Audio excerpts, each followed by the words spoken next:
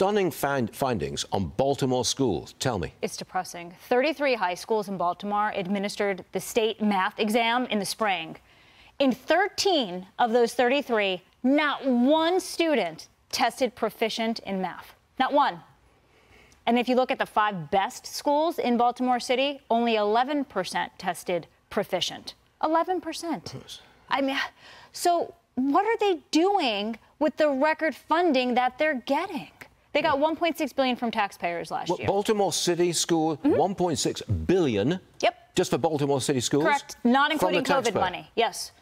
There needs to be accountability on this. You can't excuse those Nicholas? test scores. Yes. Well, they spend $25,000 per student in Baltimore. $25,000 taxpayer dollars per student per year. New York is at $25,000 on the state level, $39,000 in the city level. $39,000 on the city level? Yes. Per student? Per student per year.